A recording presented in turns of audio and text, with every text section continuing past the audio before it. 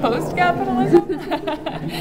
I'm not really sure what comes after capitalism. I know that there's a strong and growing worker co-op movement, and traditionally worker co-ops have been limited to the agricultural world, but they're now growing into other areas. There are tech co-ops. I'm actually working with a group of women to start up a women-founded, not necessarily women-led, but women-founded tech co-op and design co-op here in the Boulder area.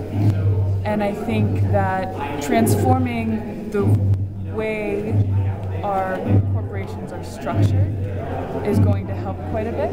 I think we obviously need more of an egalitarian society, but how we actually accomplish that and what that looks like in 100 years or 200 years, I really have no idea, but I think we're working on it.